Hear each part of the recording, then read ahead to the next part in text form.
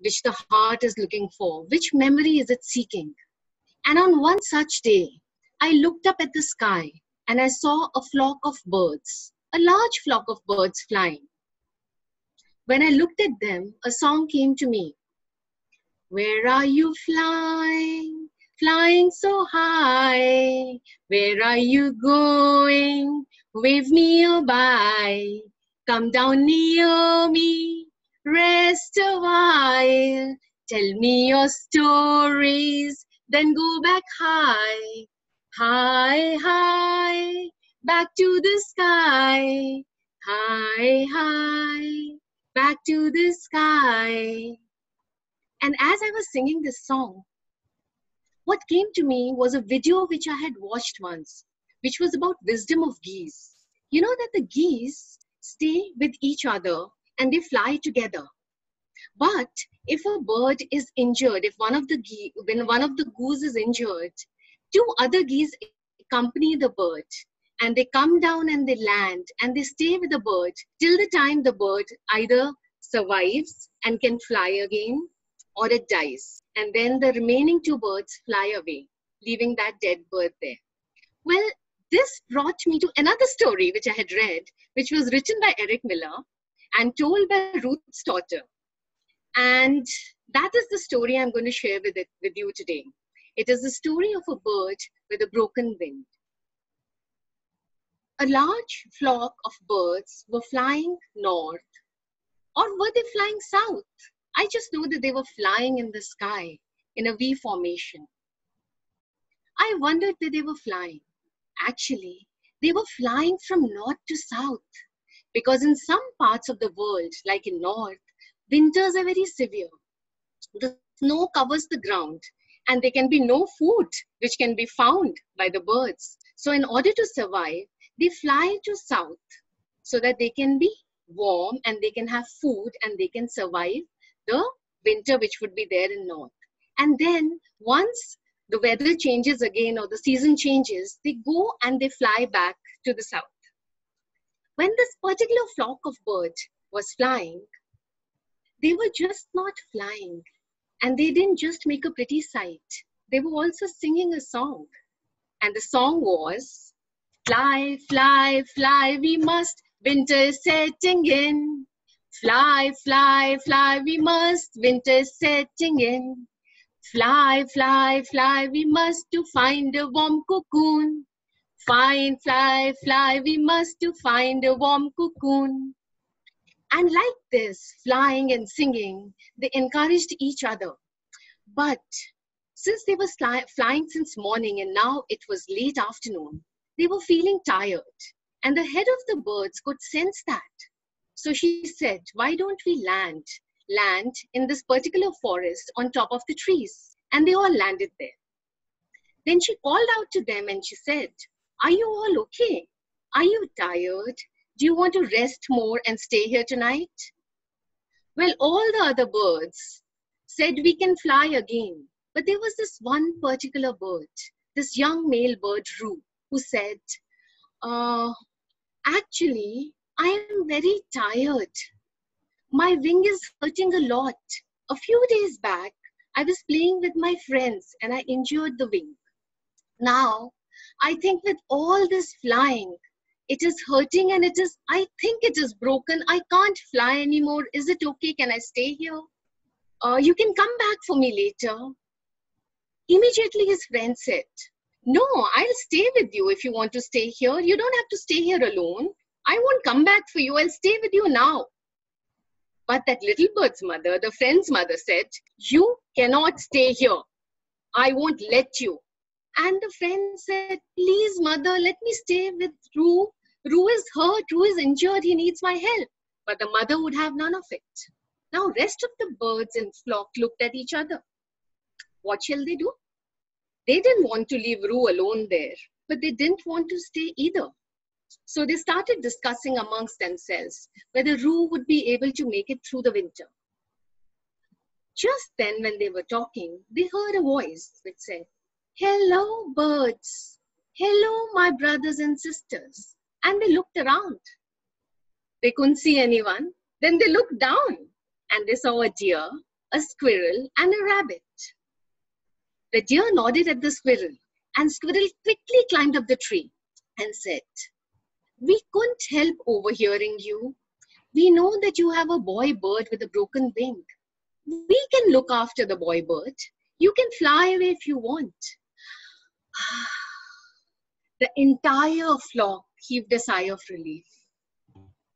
They said bye to Roo and they got ready to fly, telling him that they would return. But Roo's friend was very sad. He just hugged Roo and he said, "I don't want to go. I hope you understand. My mother won't let me stay." And Roo hugged him back and he said, "Go. It's okay." And all the birds again flew away in a V formation, flying and singing their song. Now suddenly it became very quiet. Roo looked around. What shall it do? If winter comes in, it would need shelter. So he thought, let me make a nest. And he started singing and climbing down the tree because it couldn't fly. So he sang, "Make, make, make my nest, winter is setting in. Make, make, make my nest, winter is setting in." He went down and he picked up some twigs and some leaves and he started to climb up the tree. And just as it started, it said, "What are you doing?" Roo said, "Sir, I was planning to make a nest on one of your branches." "Did you take my permission?" said the tree. Roo looked and said, "Sir, may I have your permission to make a nest on one of your branches?" The tree said, "No. In fact, I don't want you to make a nest on me. Birds are very noisy. They keep singing. They make a lot of mess. I don't want you to make a nest on my branches. Go and find another tree." Roo said, "Sorry." And he got off and he went to another tree, singing softly, "Make, make, make my nest, winter is setting in. Make, make, make my nest, winter is setting in." And as he reached that tree and began to climb up, the tree said, "Stop." And Roo said, "Tree, sir, can I make a nest here?" The tree said, "No, I don't like birds. Go away, find another tree." So Roo went down. Oh, he was sad. He stopped singing. He went to another tree and he said, "May I please make a nest on your branches?" And that tree too refused. Now poor Roo, what could it do? He looked around. Which of these trees would let me make a nest? Just then, Rabbit came back and said, "Roo, Roo, you want to find a tree? I know a tree, a perfect tree. It is a tree with a hollow in its trunk. You can make a nest there. Come, come, I'll teach you." And Roo followed the rabbit and reached that tree. And he said, "Tree, sir, I have a problem. I have a broken wing. My flock is left. I need a warm and a safe place to stay in. Can you please let me make a nest in the hollow of your trunk? I promise I won't be noisy. I promise I won't sing, and I won't be messy." The tree looked kindly at Roo and said, "Roo, I'm sorry you're hurt. I hope your wing heals soon. We're all a little broken, aren't we? Feel free to make a nest in the hollow of my trunk. And feel free to sing as well, because what will a bird do if it can't even sing its song? You're welcome to stay here till the time you want." Roo said, "Thank you." And soon the deer and the squirrel and rabbit came and they helped Roo find the right twigs to make a nest in the hollow of the tree. They even helped him to find nuts which he could hide, that he could eat all those when the weather became really, really cold. And soon the weather actually turned cold. The snow began to fall and the white sheet covered the ground. Roo would look out from the hollow nest of the tree, from its home, and look at the white snow spread around. Sometimes he would look for hours, and sometimes he would just hum a song. Sometimes the squirrels came and they spent time with him. And at times he went for a little walk with the squirrels too. Well, Roo wasn't really lonely, but at night he would sing a song. And the song would reverberate in the tree. And his song was, sometimes you have to find your strength within. No one can heal your broken wing, not even your kin. Would you all like to join me and sing with me? Sometimes, all of you? Sometimes. You have to find, okay. Sometimes. Sing, please. You have to find your strength. You have to find your strength. Find your strength within. Find your strength within. No one can heal your broken wing. Can heal your broken wing. Not even your kin. Not even your kid. Can you sing it together with me? Sometimes you have to find your strength. Find your strength within. No one can heal your broken wing. Heal your broken wing. Not even your kin. Not even your kin. Find your strength within. Find your strength within. The song would reverberate in the tree, and the tree would feel the song as its own and began to really like Roo. Then, sometimes it also wondered whether Roo felt sad or he felt bitter or he felt that his friends or his kin wouldn't come back for him. Would they really come back? Tree used to wonder, but only time could tell. Well, months passed, and soon summer was setting in again. There was warmth everywhere. The snow began to melt, and Roo would every day wait for his kin to come back. But for next 10 days, they did not. And one day, Roo was sleeping in his home, the hollow of the tree, when he heard sounds outside. They were all the flock of, which were there, and they sat and they were yelling and they were saying that, Roo, where are you? We have come back for you. Come out. Are you there? Are you okay? Are you alive? Roo yelled, yes, I am fine. Actually, I am not only alive, I've healed. Come here. This is my tree. This is my home. And the birds went to him. And Roo stepped out of his home. And his friend came running and hugged him and said, I am so glad to see you. And Roo said, so am I. I'm glad you're all back. And he flew up and he said, see, I can fly now. And he flapped his wings and he hovered in the air. And then he sat on one of the branches of the tree. The flock was very happy. The Roo looked at the flock for a while. Then he looked back at the tree, as if thinking of all the months he was there, safe and warm and comfortable and dry and cozy. He said, tree, I'm so grateful to you. You gave me shelter. You gave me time to heal, but it's time for me to go now. The tree smiled back at Roo. The squirrel and the deer and the rabbit also came out. And Roo said, thank you so much for helping me. And thank you for letting me heal here. I will always remember you. And I'll try to come back each year to meet you. And saying that, he looked at his flock and they all looked at each other. And they flapped their wings and they flew away. The tree, the rabbit, the squirrel, and the deer kept looking at Roo flying away till the time he faded. Rue went away, but the song still reverberates in the heart of the tree in its hollow space.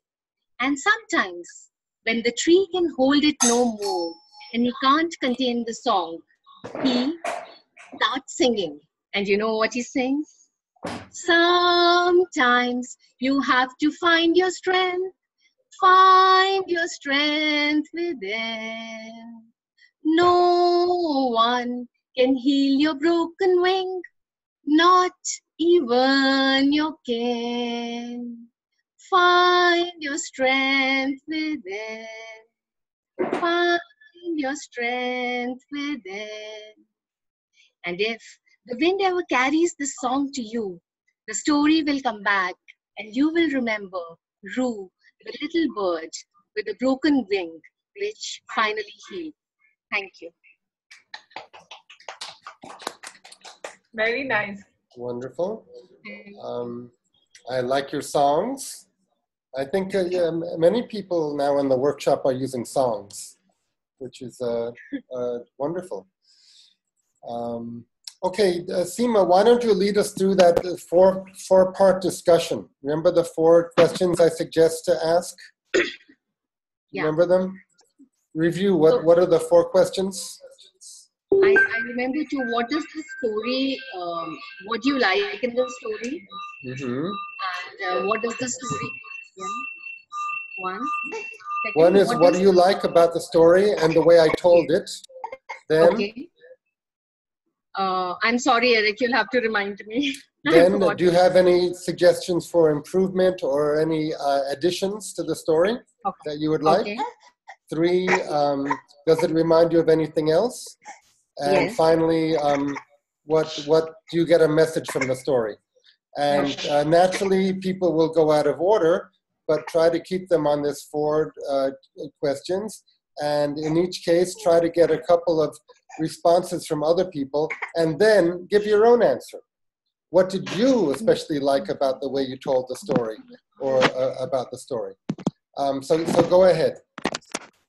Okay, so a question to all of you. What do you like about the story?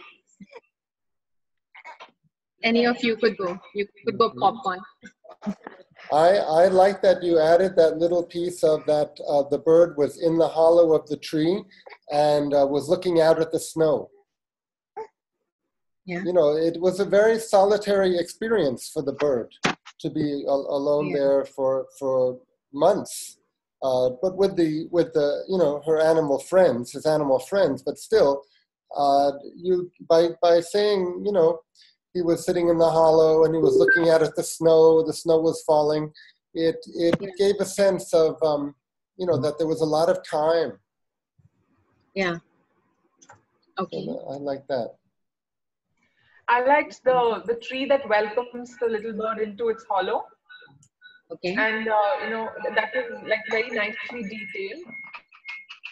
Especially the part when, you know, the tree says we all are, you know, broken in some little way. Yeah. Very All a beautiful. little broken, aren't we? All a little broken. Yeah, I love that. Yeah. Okay. Vani?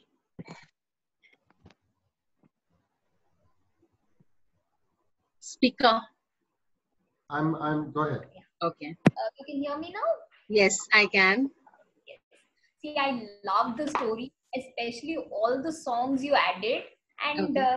the thing that touched me here in this story were 2 things. One, as Annapurna said, though I couldn't follow exactly what Annapurna just said, we had some echo issues here.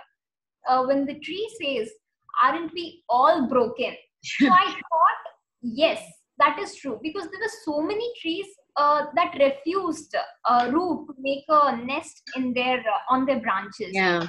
This particular tree already had a hollow in its trunk. Yeah. So in some way, I don't know, figuratively, literally, I thought it was a damaged tree in itself. Yeah. Not exactly, but it could relate to Rue. Rue Yeah. had a broken wing and the tree had a hollow in its trunk. So I Yeah. thought, maybe I can help Rue and Rue can give me some companionship. It could be great that we are there for each other during the long, severe winters. I love that part. And the other thing, I loved the way you narrated the whole story, because you totally enjoyed it. You felt like you were part of the story. Any character, be it the tree or Roo or even the best friend, because the best friend feels he doesn't wants to leave Roo behind. He wants to be there for his friend, but his mom is strict, overbearing, and she has her own reasons. She fears for this son of hers, so she doesn't allow him to stay. Though I should say the best friend also played a great role in saying, I really want to be with you, Roo, but I can't, because my mom is there to control over me or something. I got that message. I love that a lot. And yeah, this is about the story. We'll come to the takeaway later. This Sir says I always rush. Okay. What about you? Yeah, I would like to go with Vani, and she told that the tree was hollow, and so it could connect itself with Roo, that with the broken wing. Yeah. In that way, the story went on like it could connect the tree, and the Roo could connect both of them. So that part was good. And also this, as Annapurna said, we all broken in a way. That sentence even touched me. And the song was nice. You made it into a tune, and that, this it felt like enjoying thing. It was good. It was absolutely good. And you were too much into the story that you forgot what's around you. You were into the story as if in Alice in Wonderland. You were like Roo. Yeah. Thank you. Thank you. Yeah. Renu is not here. Eric, who's left? I think you left to give feedback, ma'am. Yeah. No. You don't have to get everyone's Fine. contribution. Okay. Oh my gosh, the door again. Just one second. See, Ma, you were quite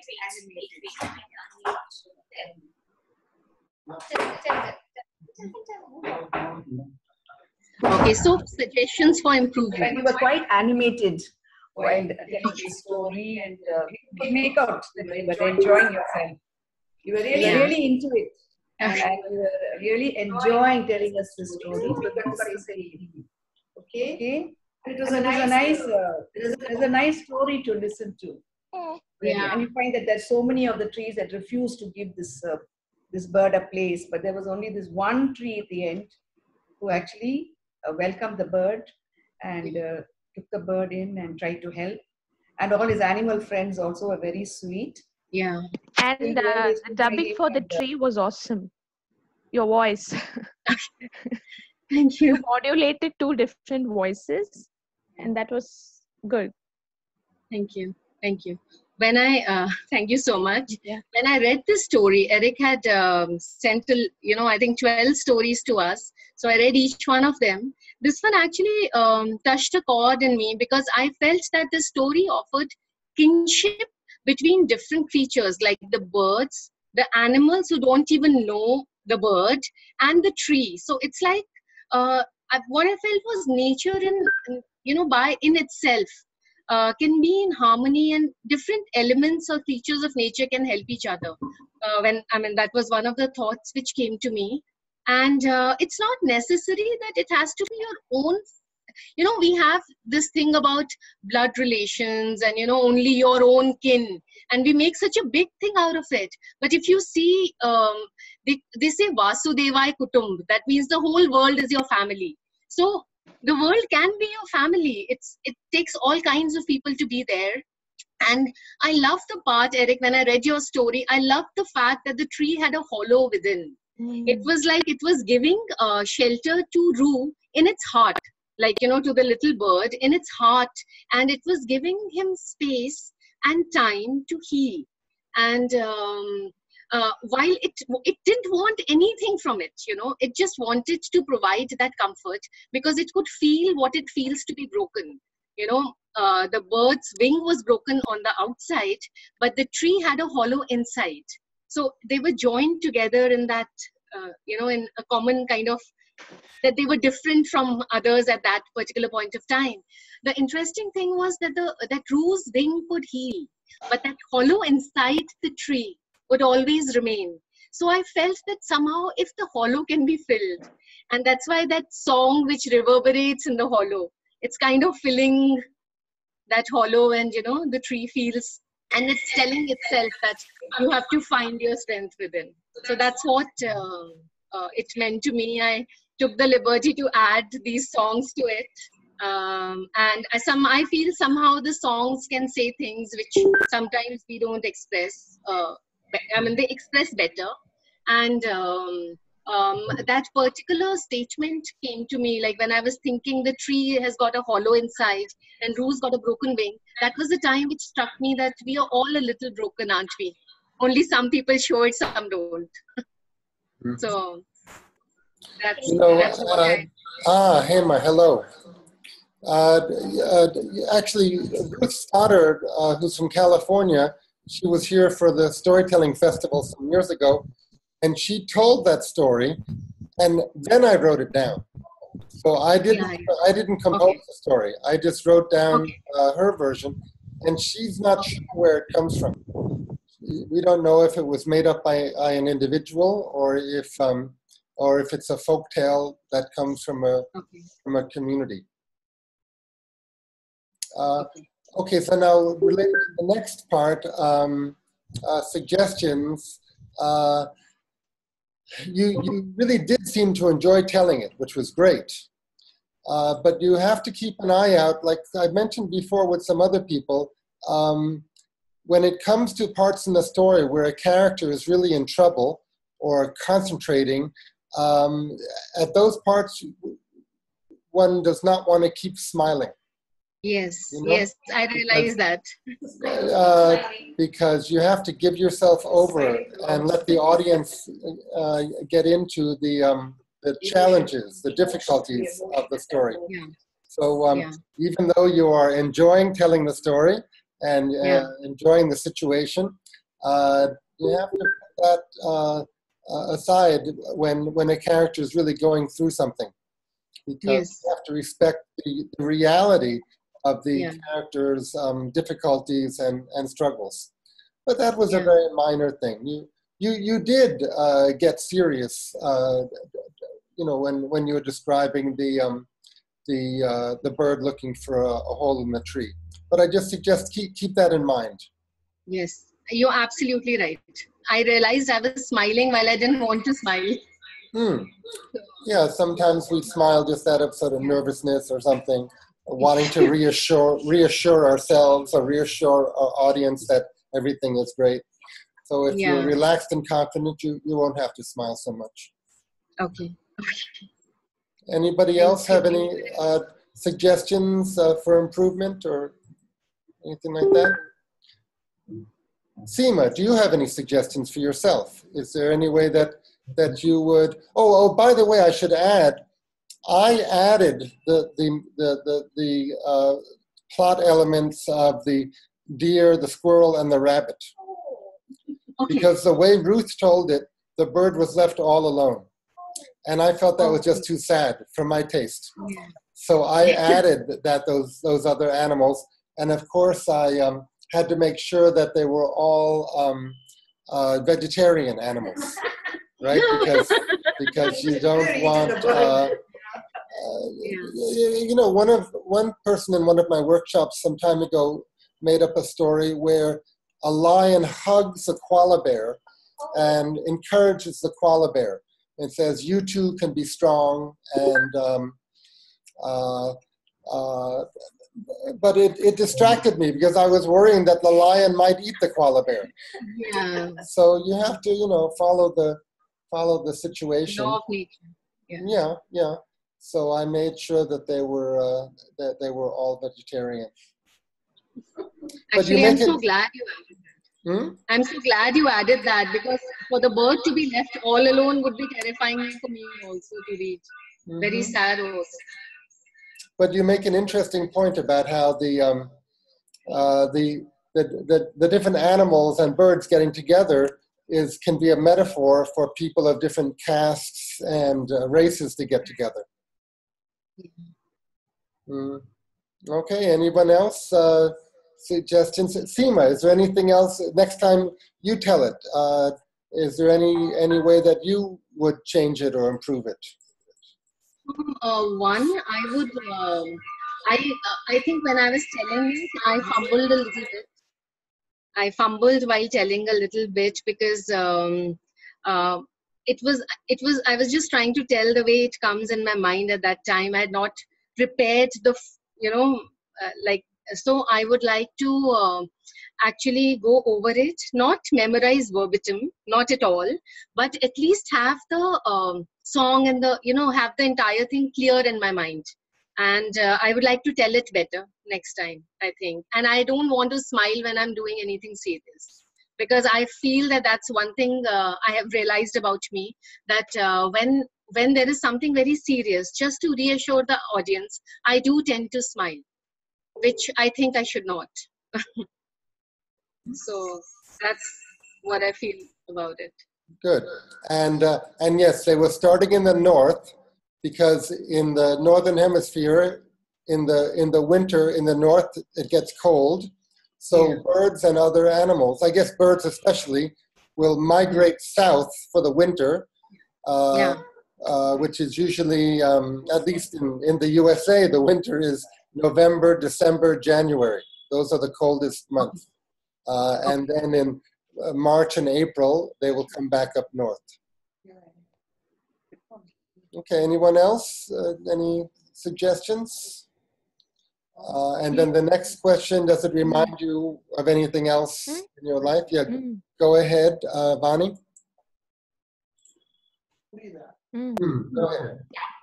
So when you said the tree and the animals, they helped Ru without actually expecting anything from him. At least the tree could have felt that connection, the emotional empathy, because as I imagined in my mind, even the tree was broken in some way. So it could instantly connect with Ru's feeling of being lonely. So so the tree could have thought about companionship when it offered Ru its hollow to build the nest. But the animals, the squirrel, rabbit, and deer, really Ru couldn't actually show the gratitude to them, but still they wanted to help Ru. So one thing I really liked about this is these animals show us that sometimes we may not get help from where we expect. They come from unexpected quarters. Ru might have never thought that he would have to depend on a tree and a rabbit, squirrel, and a deer for help anytime. Though his flock had to leave him behind, help does come from unexpected quarters. This reminded me of one story, a very simple short one. Can I just tell like in 2 lines? Yes, go ahead. Yes. I think most of you might have heard this. This is a real incident. I also read it in the newspaper. There was a penguin. There was a penguin which was badly broken. It had bruises all over its body, and this was because of the oil spillage in the oceans. So it was almost like a man-made disaster. One time, the waves took it to the shore. There was a 70-year-old man. He really felt very bad about the penguin. He took him to his home, nursed him, gave him food, nurtured him, helped him heal, and after a few months, the penguin did go away. But since the last 5 years, every year there is a particular season where the penguin, it actually swims a lot of distance and comes to this particular old man. It can remember. That was something I could not comprehend, how penguins can remember. It comes to the same place every year and it shows its gratitude to the old man. So when you told me Ru will come every year to say thanks to the tree and to rabbit, deer, and squirrel, I thought really also such things do happen. Even animals, even if they don't have the sixth sense, they can still show their gratitude to this old man who saved him and nursed him back. So I thought that was a great example. It actually happens too. Thank you. So, in fact, I think animals do have an uncanny intuitive sense and ability. We as human beings underestimate them. Yes. We don't consider that they can inhabit. We think we are, because we have a brain and we are, the thinking race. So we can control everything, but they have the natural, they are more in alignment with nature. Like they sense the disasters. They don't need a weather forecaster to tell them that the season is going to change and you move away. They know it's inbuilt in them. So they are maybe in some ways more wise than us. So, that's it, Eric. Good. Over to you.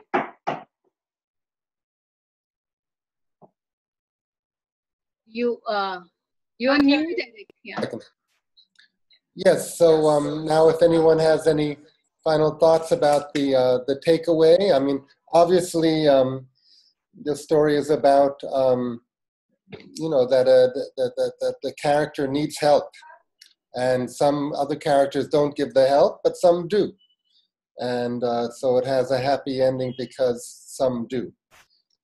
So, but did anyone think of any proverbs, or did anyone formulate the takeaway in any particular way? A friend in need is a friend indeed. Yeah. Any other thoughts about? They were true friends because they helped. No, they were true friends. The animals that helped the bird, they were really interested in the bird. They really wanted to help him, and they were really true friends. So according to saying, they helped when he needed help, and so they are true friends. You can call them. Even though they were animals, they still had that,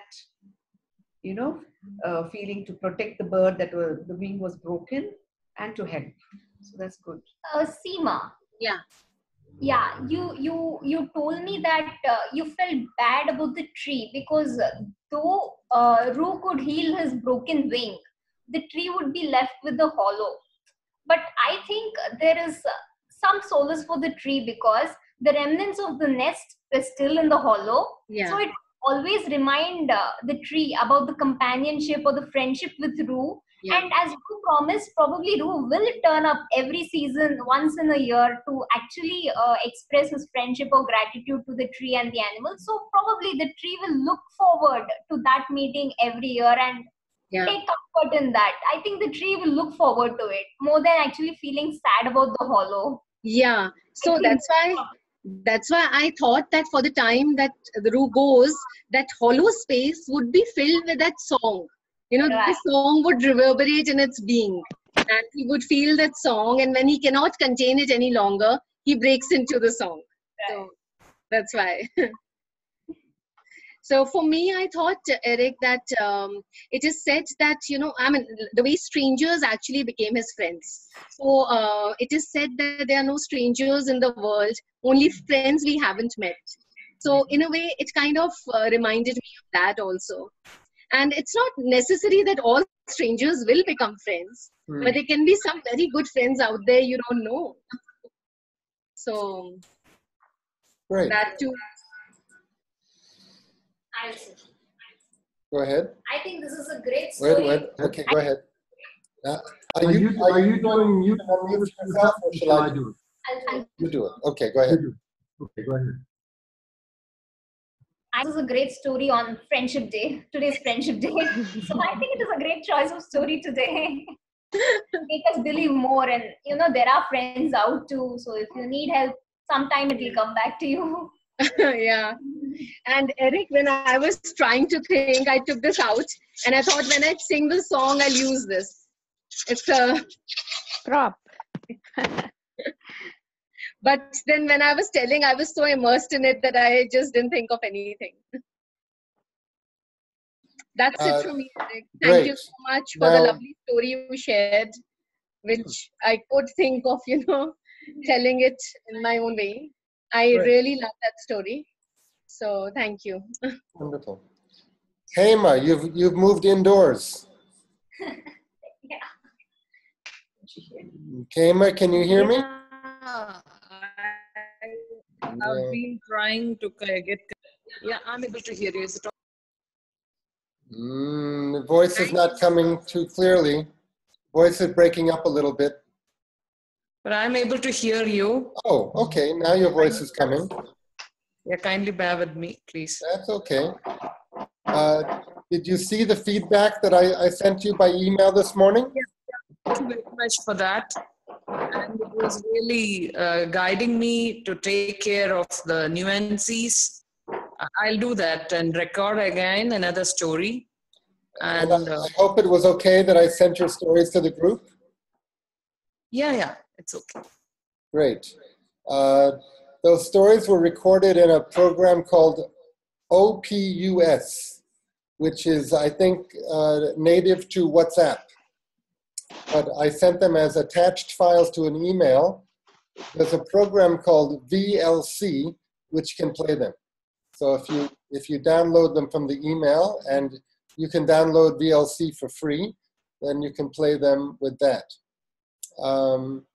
Yeah, so my main point was, I think, have you been a teacher or a principal of a school, Hema? I'm the founder of the school, and I've been a teacher. So that's it. So you are telling in a style like from a teacher or from a principal. Somehow you need to, be, as I say, a little bit more casual. Enjoy the story. Yeah. Okay. Yeah, it'll come. Yeah, even Seema gave me this comment. Thanks, Seema. You're welcome. Mm-hmm. She had sent me the story. Oh, she already sent. So, yeah. So I listened to it and I told him something similar to what you had written. Hey, Yeah, Ma. exactly. Hey, Yeah. Ma, I have one request for you. Yeah, Vani. I'm not really very tech savvy. Can you send the story on WhatsApp group? Yeah, Play sure. it as you have recorded it without the VLC player. Yeah, I'll do that. Yeah, so that we can listen. It is easier to Easier, do, yes. or put it on WhatsApp. I'll do that. Hema, I would suggest you record the same story again after the feedback. Wonderful. That'll be good because then, before and after would be clear. So, so the same story after the feedback. Sure. And practice once or twice and then record. Thank you. Yeah, and if you do the old woman who lives in the bottle, do consider taking out one of those steps maybe, because I think there were 5 steps, right? First, she wishes to live in a little cabin with roses coming up and down. Then she wishes to live in a row house, which was very funny, right? Because that is a kind of modern element. Yeah. So you brought her into civilization with the row house. Then she wanted to live in a mansion on top of a hill. Yeah. Then in a palace. Yeah. And then finally as the Pope. Yeah. So I think either maybe skip the palace on the hill. Okay. Because the mansion on the hill, because it's usually 3 times. People like often that repetition of the question, the answer, the fairy song. 3 times is usually the maybe 4, but not 5. And you might consider changing it from the Pope to somebody else, because the Pope is not really an Indian element, right? The Pope is the leader of the Catholic religion. I've heard that story told where she wants to be queen of everything, or almost like she wants to be a goddess. And when she makes that request, it's too much, and she ends up back where she started. There are many different versions of the story. And always at the last step, when she asks to be queen of everything, or queen of the land, or the Pope, that's when she falls all the way down. So you might consider Indianizing it in some way, and skipping the reference to the Pope, because that's really many of your students, many children who listen to the story in India won't have any idea who the Pope is or where he lives. Yeah, you're right. I agree with that. Okay. All right. Now, would anyone else prepared to tell a story? Janet, are you ready to tell? Make this a little short. Okay, please begin with the short story. But I have one request. I don't want you to read it. No, it's Okay, good. Okay, go ahead. No, I'm just telling you parts of the story. That this story is called is a story about of two gentlemen of Verona, written by A.J. Cronin. Okay, so I'm gonna.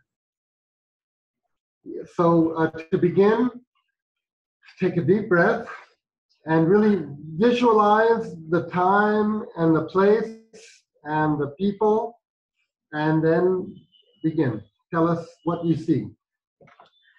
So I am the narrator in the story. I have put myself in the place of the narrator. And so this takes place in Verona. It's a city in Italy. And while we went there as a tourist, and as I was driving around on the road, I suddenly noticed these two little boys who were selling wild strawberries. And there was something about them that attracted me towards them. But of course, they were dressed shabbily. Their hair was all tangled. They were very small boys. And they came up to me earnestly and said, please buy a basket of these fruits, please. And they were almost begging me to buy this. And but my driver took one look at these boys and said, don't buy it from them. They are so dirty, they're so unkempt, and I don't think you should buy anything from them. But I still wanted to help these boys. And so I picked up the biggest basket that they sold, and I took it with me. And the next morning when I came out again from my hotel, I saw these two boys bending over, shoe shining. I mean, shining the shoes for some of the visitors who were there. They were in the square near the fountain, and I saw them doing this job. So I went up to them, and I told them, I thought you were selling fruits. How come you're doing this? And they said, oh, we do many jobs, sir. There are many jobs that we do. We sell fruits, we shoe shine, we hawk newspapers, we take people to different places in Italy. There are lots of jobs that we do. So if you need our help, you please call us, and we'll be ready to help you. And in the meantime, we also found out that these two were brothers. The eldest was 13 years old, and the youngest was, and the younger one was about 8. Okay, so 13 years old. He was called Nicola, and the younger boy was Jacopo. And these two brothers, every time we saw them, they were doing something or the other, some odd job, some errands for everybody, and earning money. Every time I can see them doing this. So I asked Nicola the next day. When he said he will take us around the city, I said, okay, fine, take me around. I'd like to see the place. I'm here for this. And so while he was taking us around, I asked him, I said, from the little jobs I can see that you are doing, both of you, you're working so hard. I don't see you spending any money on your clothes because you're still wearing dirty clothes, shabbily dressed. I don't see you eating any food. And the only time when I saw you, you were eating black bread and figs. So what do you do with all the money that you collect? What do you do with all the money that you're earning? So Nicola just put his head down, didn't want to answer. He felt bad to answer. Then I said, maybe you're saving money to emigrate to the US. And then he said, yes, sir, we would love to go there, but we have more important work here right now. So we can't go. But he would not tell us why he was doing this, what exactly he was doing with his money, but nothing. But every time I saw him, he's doing some errand, and surely he's getting paid for it. Like even late at night when I was returning, I saw them sleeping by the pavement, and the little boy was already fast asleep. He had his head on his brother's shoulder, and he was fast asleep. And as I said, what are you all doing here so late in the night? He said, no, we are waiting for this bus that comes from some particular place. And so when it comes very early in the morning, we will be able to sell all our newspapers to them. So that is why I'm waiting here for them. So then I said, okay, fine. I'm leaving tomorrow. And is there anything I can do for you? Any way I can help you?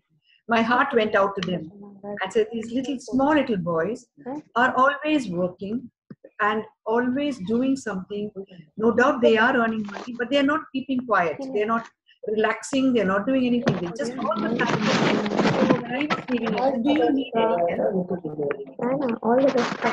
He said, no, sir, thank you very much. We don't need your help. But Jacoba immediately jumped up and said, sir, can you do us a favor? When you are going, can you take us in your car and drop us off at this place, a particular place we have to go to. Every weekend we go there. So can you take us there? But I had already told my driver that he can have the Sunday off. At the same time, I wanted to help these children. So I said, okay, I'll drive you there myself. I will take both of you there. And so I took the boys and followed their directions. And I was looking to see some place they wanted to see. But instead, I went to a huge mansion. This is a big place. And these boys, they got off at the end of the road and said, you drop us here and we'll carry on. So you can leave us. And they jumped off and they ran away. But my curiosity was so much that I got out and I followed them. And when I followed them, it led me to a hospital. That place was actually a hospital. And then I followed them. I found a side entrance and I got into the side entrance and I went inside. And then when I knocked on the door, there was a lady who came and opened the door and she was dressed as a nurse. And I told her, I'm the one who brought the boys here. So can I come in? I want to see them. So she took me in and she told there's a huge glass partition. And through the glass partition, I could see there was a cot, a young girl was sitting on that cot. And these two little boys were sitting in front of her and talking to her. And I was very curious to know what was going on and why these boys had come here to see this girl. And so I asked the nurse, I said, please tell me, because the boys did not tell me anything. They would not reveal anything, what they would be, why they were collecting this money, where they were going, for who they were paying, nothing. So the nurse told me the whole story and she said that these two boys are the brothers of the girl who was sitting on the cot. Her name was Lucia and she was suffering from tuberculosis. And these three children, she said, they were very rich and their father was an army officer. He was also a singer. They had a lot of money, a lot of food.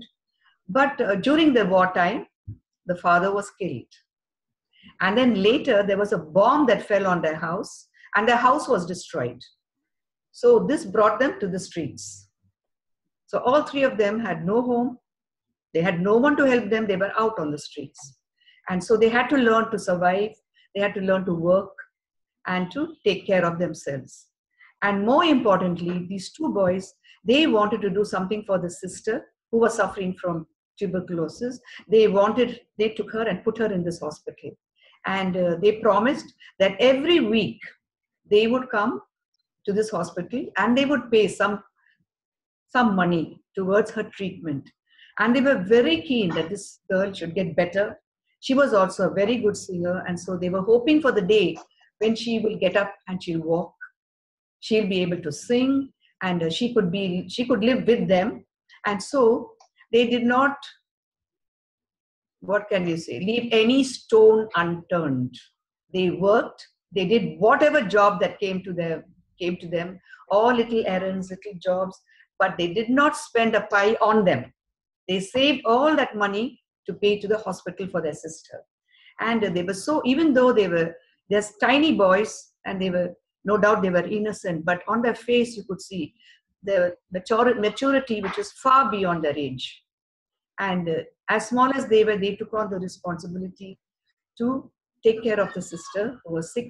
They wanted to earn money and pay towards her treatment so she would get better someday. And so they did all the menial jobs, whatever jobs came to them, they did. They hardly ate any food. They slept on the pavement. They did not buy any clothes for themselves. They did nothing, even though every day they were earning some money. They kept it all aside, and the boy used to go once a week to this place and hand it over to the hospital to see that the sister should get better. So he said they were truly gentlemen. Even though they're little boys, you can call them, they were little gentlemen. Because see, they did not even want to discuss their family affairs with me. They did not want to say anything. They kept everything to themselves. They had a mission in life. This is what they wanted to do. And so they were noble, they were gentle. And so that is why I gave them the title of gentlemen. So they were like two gentlemen in Verona, even though they were two little boys who were actually living there, and their whole life they were living for the sake of their sister. So this is it. I've just cut the short story short and given it to you. Okay. So that really was the story of selflessness, of love, of dedication, nobility, so much in that, which was attached to two little boys, which nobody expects. Because boys their age are doing other things. They're studying, they're playing, they get the best of food, they get the best of clothes, they want to get everything. But these boys made such a huge sacrifice for their sister. So that's the story. Right. Okay, so there was a title to the story. It was Two Gentlemen of Verona. And wasn't there a Shakespeare play? Shakespeare, which came earlier, but that was a comedy. That was a different story altogether. Oh, okay. So, yeah, I that think was a play also. Yes. Yes. Okay, but so when you say Two Gentlemen of Verona, we're thinking about the Shakespeare. To me, there were really two parts of the story. The first part was that you really wanted to help them, and you know, it was sort of a mystery to you why they were earning money, and yet they still were dressed. So they were so dirty. They didn't spend anything on them. They were still shabbily dressed. They hardly ate any food. And all the time, it's either they're doing hawking newspapers, or they're shoe shining, or selling fruits, or doing something. They did not waste their time, but they were just so bent on working and earning money. Yeah. So that was the real mystery. So then the turning point for that was that you finally said to them, you know, why you're earning money.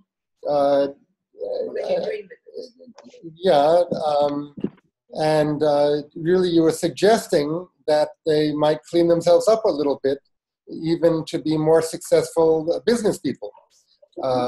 Because somebody had even warned you, don't buy strawberries from these guys because they're... Don't buy it from them. They're so dirty. Just, you know, we have this difficult thing that if I'm talking, you're on mute. So let me finish my talking, and then you come back. So to me, the turning point was you said, well, why don't you clean yourselves up a little bit? Why don't you change? And then that led into the second half of the story. So I'm not sure what the solution is. See, to me, the first story was about the boys were dirty. You bought strawberries from them. You made friends with them, and you said, "Why don't you, clean up a little bit?" To me, that was one story. And then the second story was how you solved the mystery by going to the hospital and finding out about their sister. But somehow it was. I was still, well, I guess it was unified. Of course it was unified, because the answer to the question of why they were still dirty was solved, but not really. They could clean themselves up and also contribute money for their sister's health. And by being dirty, they were damaging their own health. So that's not really a full satisfying answer that they were helping their sister. So there's maybe a little bit more to it, that they had suffered the shock of losing their house, losing their father. But okay, so anyway, I just wanted to point out that for me, there were two halves of the story, and I was not really prepared for the second half.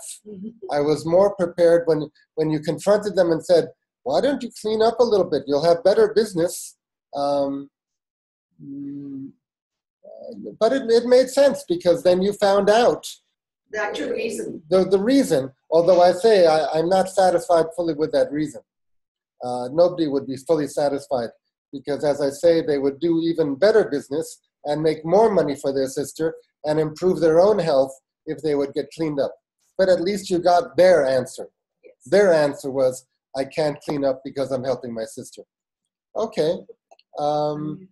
Anyone else? Does anyone else, or did you want to say anything else? Yeah, that is tiny boys. When all this happened in the war, the bomb damaged their house. They had no place to live. Father died. They had no one to take care of them. So no money also, naturally. No food, no money. So how are they to earn money? They had to go and do all these little small errands and things to collect some money. But their noble cause, they had a noble cause. That they did it mainly to go and help their sister. They were very attached to the sister. The sister was very fond of these two little boys. But unfortunately, she was having a very serious disease, like, tuberculosis is something very serious. She was not able to walk. She was hot. So they put her in a hospital, and they had no one to help them. There was nobody there to help them. So they were the only ones who were helping the sister. And so that is why they did not waste their money on anything. They didn't buy anything for themselves, nothing. They saved whatever they got, and every week they used to go to the hospital and hand over the money to the for the treatment. But they did not discuss this with this man, with me. Okay, I'm the narrator, but they would not tell me this.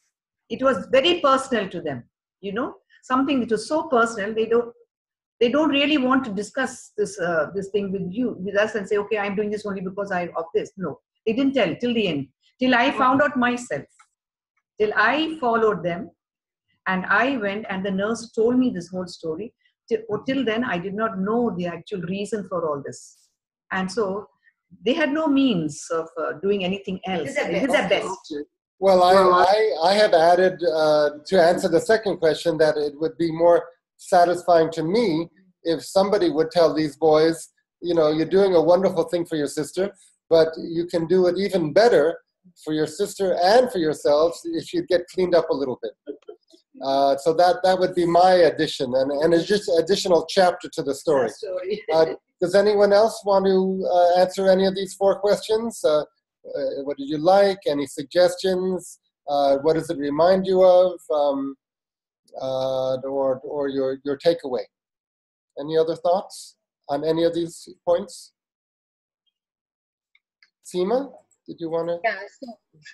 So first of all, the story was very moving. That boys that age are actually saving money for their sister, basically. Which was revealed in the end. When she said that, why don't you clean up? I was wondering that whether if they are not clean, maybe people will kind of take more pity on them and give them more work, that, oh, poor boys, let's give them something. Maybe that's the reason they're not cleaning up. I was wondering about that, but when they did not say anything, and I think that was something which was, and when the entire thing in the end came out that the sister was ill, it came out clearly. They did not want anyone's pity or sympathy. Yes. They wanted to earn through their own hard work rather than, being pitied or being said, oh, poor kids kind of a thing, which came through. And I'm quite moved by the story. I'm not so disturbed about their not being clean, Eric. Not so disturbed about that. Though the thought in your heart is because I think one always wants a happy ending, that hope their sister gets well. Yes. And it also made me think or reminded me of the comforts our own children have, and in a split second, we don't know. Things can vanish and things can change. But how equipped do we make our own children to handle any kind of thing or surprise which happens in life? So it just kind of made me wonder, it's Yeah, they were also everything, rich that and everything poor. disappears for the child. Yeah. They lost everything in the war. Something has gone. And one thing I would like to add, the narrator, do you have any empathetic approach towards the story? Like putting yourself to find out a solution. If you add that, Frozen. I think she asked, do you have an empathetic feeling for who? For the boys? yeah. Well, I think she communicated she felt very empathetic for the boys. What do you mean, Hema? What steps did you take to make them give up that small errands and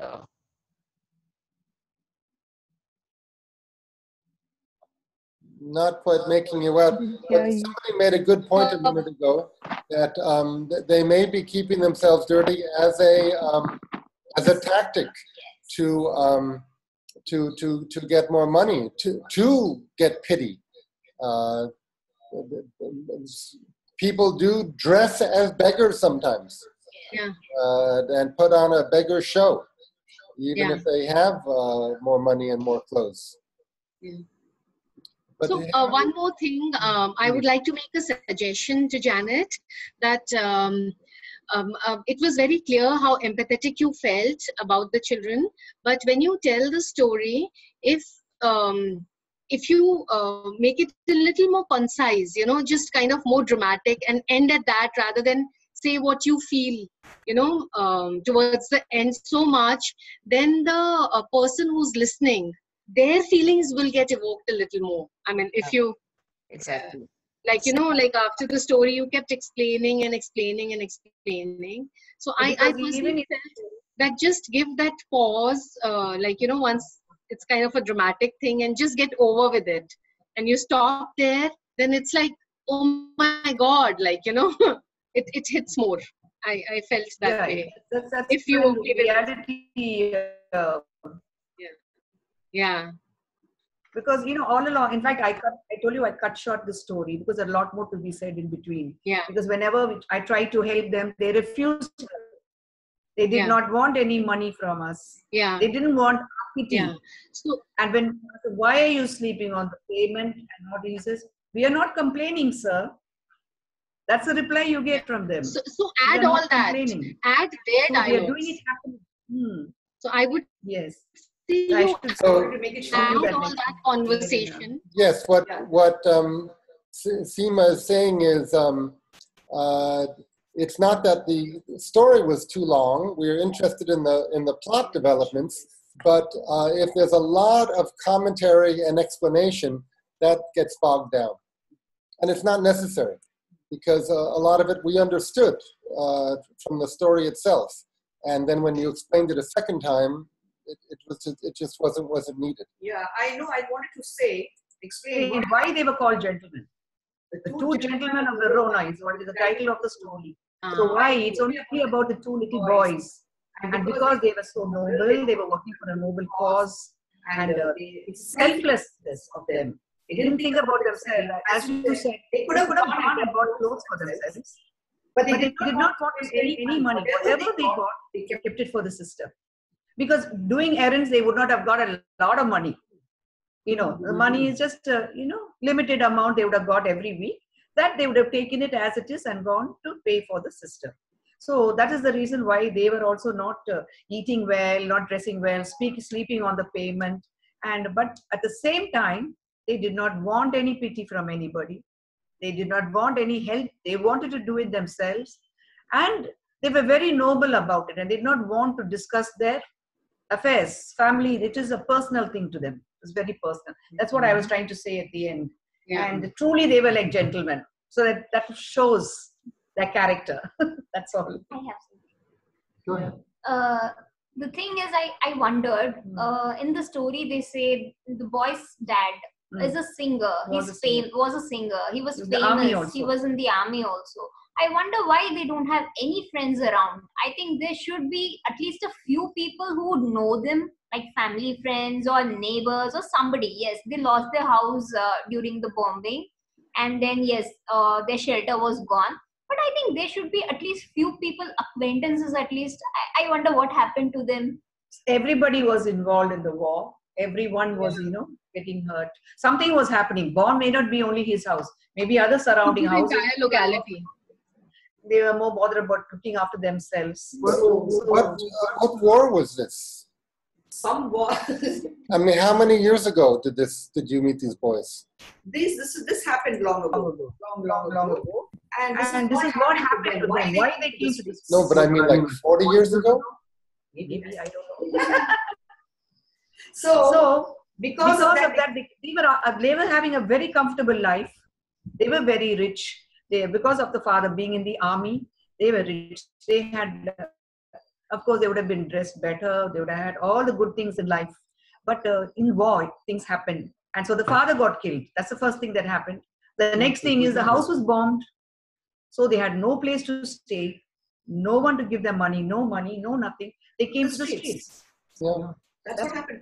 And maybe at that time, they may not be the only ones. it would have happened to many families who who got got destroyed destroyed. through the war. But So- this is one instance. Yeah.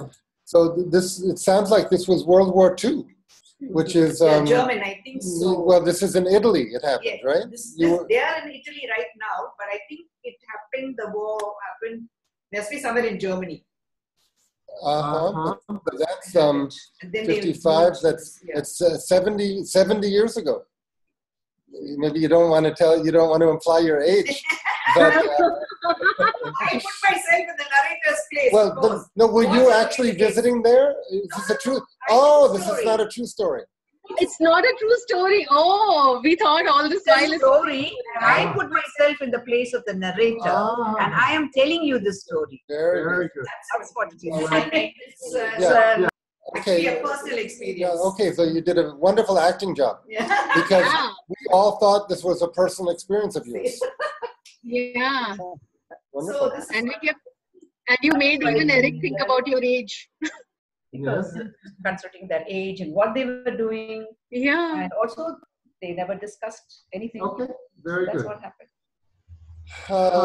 All right,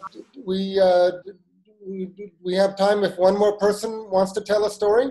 Did anyone come today ready, wanting to tell? I did, Eric, I did, but the signal is so bad that I don't know if I should go ahead. Go ahead, we're hearing you clearly. Okay, because I've kind of like connected back like 3-4 times. So you think I should just go ahead, or you know? Go ahead. Go ahead. Okay. So this story is is from Karadi Tales. Can you all hear me? Yeah. Yeah, it's a very funny story. So I have not been able to figure out what the moral is. So you guys can tell me. So this is about a tribe of monkeys who are trying to go on a fast. So one day, a hot summer day, Chakrapani, the monkey chief, is sitting on top of a banyan tree and thinking. He's deep in thought. His monkeys were getting larger by the day. His tribe was growing larger by the day, and not because of numbers, they were getting fatter and fatter. Now this was because Chaku and his tribe of monkeys were in a Shiva temple. So the devotees who would come there would feed them all sorts of food. Curd rice, pongal, roti, sabzi. So the monkeys would eat pretty much everything. Can you hear me? Yeah. Super.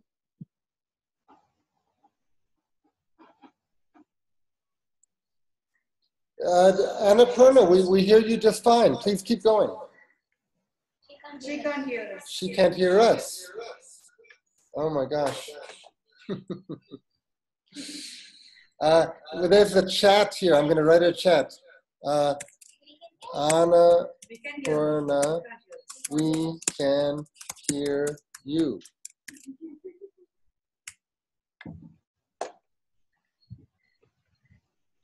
No, she's still confused. Can she Oh, read God. up? Oh, I well. think she's having some problem. Is, Right. Now, there's one story about the monkeys that I know is that they had a big bunch of bananas. You know that one? I don't know if this is the one she's telling. And, you know, it has a big clump. But one monkey is saying, well, you know, it's dangerous to keep it in one clump because if an elephant comes, he can take it all at a batch. So I recommend that we break up the bananas and give one to each monkey. That way, each monkey can defend his or her own individual banana. So they all agree. Then that same monkey says, oh, but if the banana is sitting there, something could happen to it. It could get crushed. If it's opened, an ant could come in. It may be best to keep the banana inside your mouth, on the side of your mouth. But you know, the monkeys were fasting for some religious reason. They were not supposed to eat until the evening. But the same monkey said, you know, I think for safety purposes, we should each peel the banana and put it inside the mouth and keep it there safely. Does anyone object? No. Nobody objected. So they all peeled the bananas and kept it on the side of their mouth. And then, of course, many of them immediately ate it. They broke the fast incorrectly. So, okay, so what takeaway does anyone get from this story? Maybe Yes? it's the same story. I don't know if it's the same. Annapurna, can you hear me? No. She can't hear. Hi. Sorry. Yes, yes. Okay. Can you hear? And can you hear my voice? Yes. I can hear your voice. Okay, I just told a story about some monkeys who eat bananas. Is that the same story that you were telling? Yes. Yes. Okay. Yes. Okay, so now go ahead. Tell it again. Go ahead. Yeah. So I was talking about Chief Chakrapani, and he was lost in thought. He was very worried because his tribe of monkeys were growing every day, and not by number but by size. They were getting fatter and fatter. And like, as I told you, they all were part of this temple, Shiva temple compound next to the banana grove. So they were pretty much eating the whole day. Curd rice and pongal and, you know, all sorts of prasad. But the monkey's favorite food was banana. Banana. Chips and chocolate we love to eat. Dosas and dhokalas are a treat. But the thing that we love the most is bananas, bananas, bananas, bananas. Chips and chocolate we love to eat. Dosas and dhokalas are a treat. But the thing that we love the most is bananas, bananas, bananas, bananas. So Chakku was lost in thought. In fact, last week, Dinku had fallen from his favorite napping branch, thud, because it couldn't bear his weight anymore. So as Chief Chakku was in thought, he heard the temple priest talk to the devotees. The temple priest was saying, tomorrow is Ekadashi, the 11th day of the waxing moon. It is a very good day to fast. And if you even meditate, that's even better because you would have cleansed both your body and mind. Aha, thought Chief Chakku. This was a wonderful idea. Why couldn't even the monkeys go on a fast? He had decided that this was a great plan to execute. This way, if Ekadashi came often enough and they could manage to fast, they might just be able to lose some weight. So he gathers his whole tribe of monkeys and he says, listen, clearing his throat. Just then, the two tiniest monkeys, Bonnet and Macaque, are chattering over an apple. They're fighting with each other. He looks at them, glares, and he says, Bonnet and Macaque, stop it. Listen to me. Tomorrow is Ekadashi. What? Ekadosha? Says Bonnet. He says, no, Ekadashi. Wait, listen to me. Tomorrow is Ekadashi, the day of fasting. Oh, you mean eating the dosa really fast? Says Macaque. He says, Macaque and Bonnet, please listen to me fully first. As I said, tomorrow is Ekadashi, a day of fasting. So we will not be eating anything the whole day. Suddenly everybody is like gasping in shock. What? Not eat the whole day? Not possible.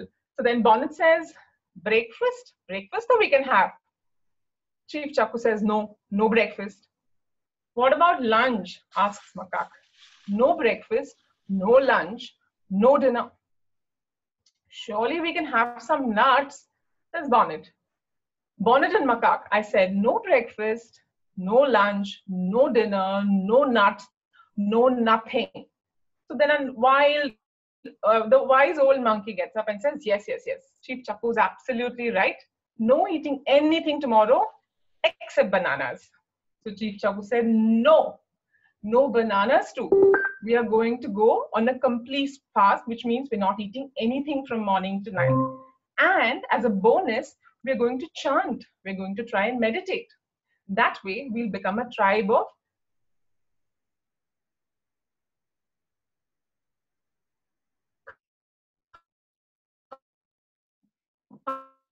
calm, peaceful, and intelligent monkeys. Saying that, monkeys relent, and they said, okay, Chief, done. Tomorrow is our day of fast. So he says, fine. Tomorrow we wake up in the morning, meet on the temple terrace, and go on our fast. He's super excited, but not so the other monkeys. Next morning, it's early morning, dawn, and Chief Chaku assembles all his monkeys together on the temple terrace. And he starts, Om Namah Shivaya, Om Namah Shivaya. Suddenly, Chief Chaku, Chief Chaku. Chief Chaku is irritated, opens his eyes. It's Bonnet. It's too hot, Chief Chaku. Can we go sit in the banana grove? That way the banana leaf trees will protect us from the hot sun and it will be more comfortable to fast. Chief Chaku says, fine, I don't see a problem. Let's all shift to the banana grove. So all the monkeys scurry up to the banana grove and they sit down. He says, fine, everyone settled? Okay. So let's start chanting. Om Namah Shivaya. Just 1 minute, Chief Chaku. It was Macaque. He says, Macaque, what is it? We're trying to do something seriously here.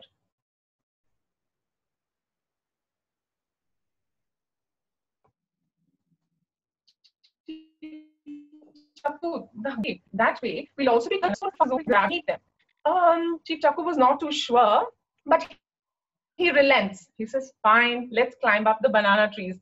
All the monkeys, even before being told completely, scurry up to the top of the banana trees and sit on the branches. They close their eyes. Chief Chaku says, no more distractions. Let's start meditating. They start, Om Namah. Chief Chaku, 1 minute, Chief Chaku. So Chief Chaku is really irritated and he looks up. It's Bonnet again. I was thinking, Chief Chaku, why don't we hold a banana in our hands?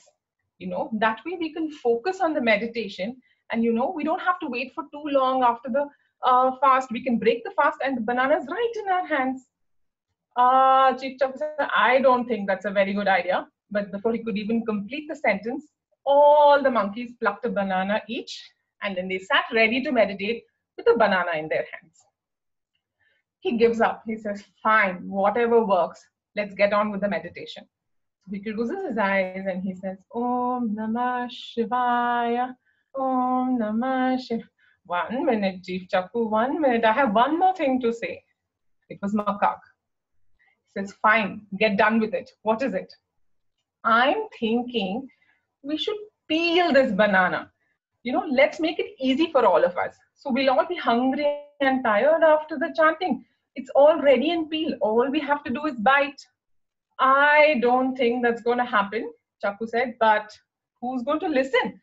Everybody peeled their bananas and they said, Chief, we are ready to meditate. So with bananas peeled, all the monkeys sit straight ramrod, ready to meditate again. And then they start chanting, Om Namah Shivaya, Om Namah Shivaya. Chief Chaku, one last thing, Chief Chaku.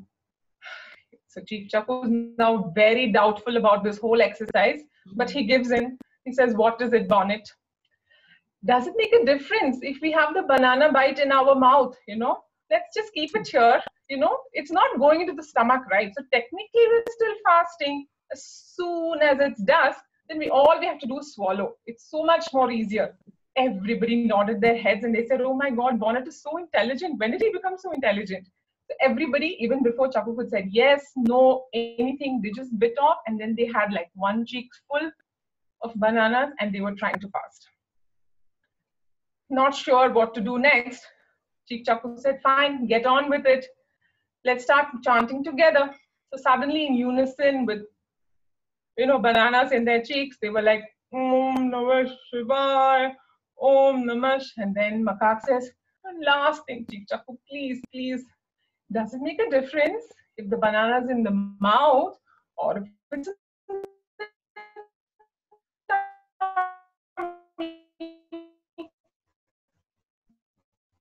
surely it's all down here. The banana in their cheeks followed suit, and soon all the monkeys had broken the fast. Chief Chaku didn't know where and when he went wrong, and he was wondering what to do. And he's still waiting for the next Ekadashi to come by. So do you think the monkeys will be able to keep the fast next Ekadashi? No. Definitely no.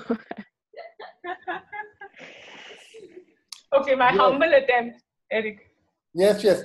Well, when your image got frozen and you went away and you came back, during that 30 seconds, I told the story also, but you told it much better than me. Okay, I tried because you know I feel I'm like the most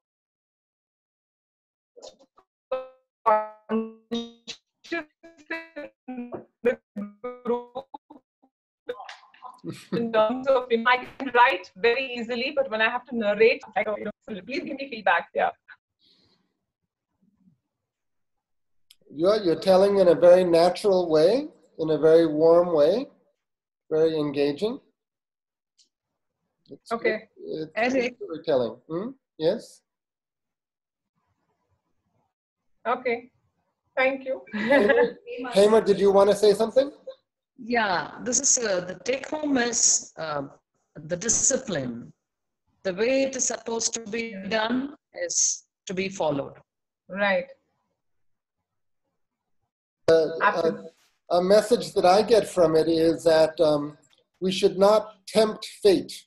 You know, if someone says, do not cross that line, we should not even get close to the line. Because, right.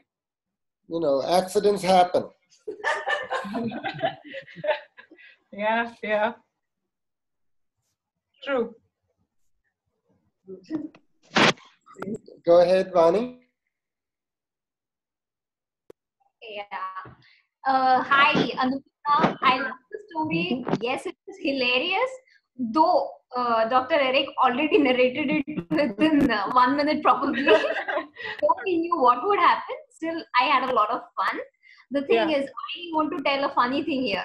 You can never force anyone to diet unless they make up their minds to actually diet or like, you know, refrain from food. Especially monkeys and even humans. Yeah. Nice. Yeah. We all enjoyed the story, Annapurna. Thank you. Oh, thank you. Thank you so much. Yeah.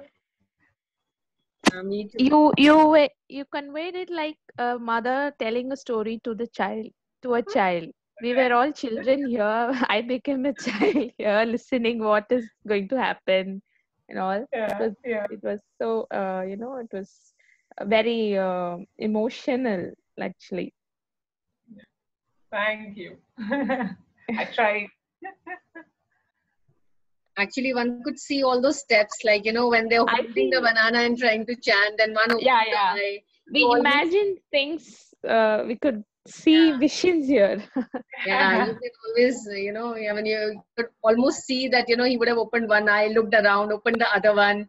Okay, now can I say something? And, you know, it was very nice. Yeah, thank you. Each step. And especially with the thing in the mouth, with the way you. That's my favorite part, when they're all trying to keep it in the mouth and not swallow. Yeah. You could actually do it with holding a banana and almost eating. Yeah. I think the chief should be little strict, more strict, like a chief, like the head. But I doubt it will work, okay, Shivani? I doubt anybody would listen to him, poor thing.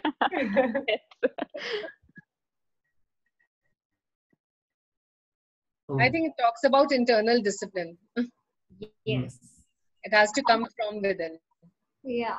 One thing I want to say. Actually, good point. Annapurna, you can listen? Yes, I can hear. Tell me. Yeah, I found something like not exactly up to it. You said Ekadashi and you said Om Namah Shivaya. I think it should be either Shivratri or it should change the god. If it is Ekadashi, it should be Vishnu. Okay. Somehow the book has Om Namah Shivaya, okay? So I just stuck to that. You should make it Shivratri. Ekadashi is for Balaji. What is Ekadashi for? Balaji or Vishnu. Okay. Okay. Yeah. Okay, good point. Yeah. Nice. Okay. Very good.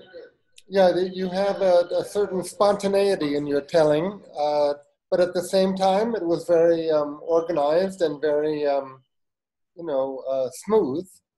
But somehow there was a feeling of spontaneity and relaxation in your telling at the same time. Right. It's a good combination. Okay. And again, alternating between talking and singing. This was a religious song, but again, that alternation really is very nice. It's very lively. Yeah. Great. Okay, so now we have one more session. So this last week, please, anybody make recordings, send written versions, and be ready to tell a story next week if you like. In addition to sending any recordings or written versions. Okay, and again, if anyone wants to meet with me one-on-one, let me know. Hema, we were supposed to have a meeting. I hope we can still have a meeting. But I think we have to, where are you? Are you in the mountains someplace? Pardon? Where are you located today? Today I'm in my native place, Tirupur. But somehow the connection is not strong. Yeah. So next week, everyone try to have a good connection, and I think usually a laptop will get a better result than a mobile phone. Usually, so if possible, use a laptop. Okay, so shall we end the session now? Oh no! First we have to end the recording. Let me end the recording. Stop recording. This was today was session 7 on August 5th, 2018, and now we're stopping the recording.